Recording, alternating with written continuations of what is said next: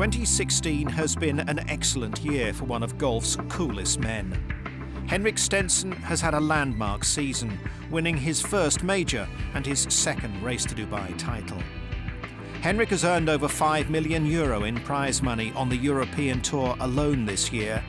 He's racked up 10 top 10 finishes, won the BMW International Open in June on his way to the Race to Dubai victory. There was also his unforgettable triumph at Troon after a classic final day duel with Phil Mickelson, recognised with honorary life membership of the European Tour.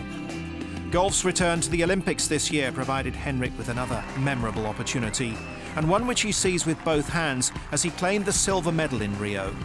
He finished runner-up to his Ryder Cup playing partner Justin Rose at the Olympics, and Henrik's been telling golfing world what it meant to represent his country at the world's biggest sporting event. I was always looking forward to it, being part of the Olympic Games, and you know, it's always hard to expect before you've been part of one and participated. So it was two things really: go down and see it, be part of it, and get the feel for it. And then, of course, I came there with a purpose, and I hope to play well and represent my country well and bring home a medal, and I managed to do that. So I had a great time overall.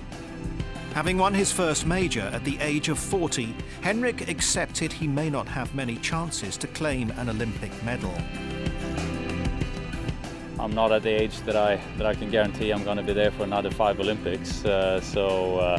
I really saw it as a one chance for certain, and I wanted to get a medal, and I managed to get that. So I was happy with that, happy with my performance. Of course, there's always that little bit of you that would have liked to have the gold rather than silver, but I'm still happy with the way I played, and I think we had a great tournament. I'm sure there were a couple of guys watching it and probably felt like, okay, I'll give it a go in a couple of years' time if I'm eligible. So yeah, I think Tokyo will be great, and I hope I'll be in the running for being there in 4 years' time.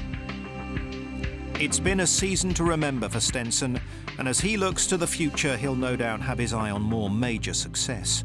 A chance to play for Sweden again in Tokyo and to win Olympic gold will surely help to keep his competitive juices flowing over the next 4 years.